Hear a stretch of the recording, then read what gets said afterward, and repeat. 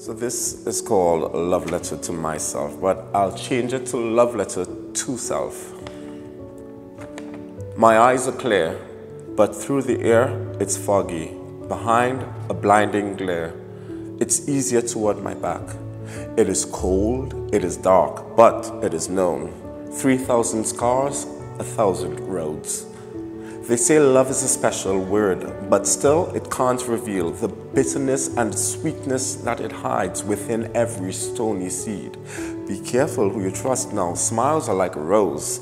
The petals are the stunning eyes, but the thorn, the holder knows. Meanwhile, all they teach you to do is to repent for your sins and throw a layer of holy on top of it, like a bloody band-aid. Soon enough, these things tear.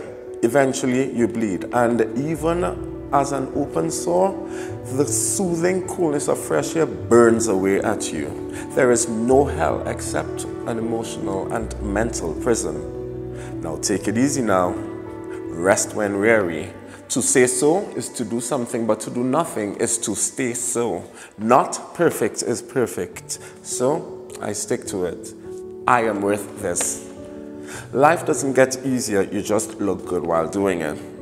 Find the channels that fulfills and frees you rather than the ones that flood and ruin you. Operating in that frequency is simple, but not easy. Remember your breath and raise your vibration. The process of failure is only complete when we give up after all. The product of your value is you, Levi. It couldn't hurt at all even if you died. I love you.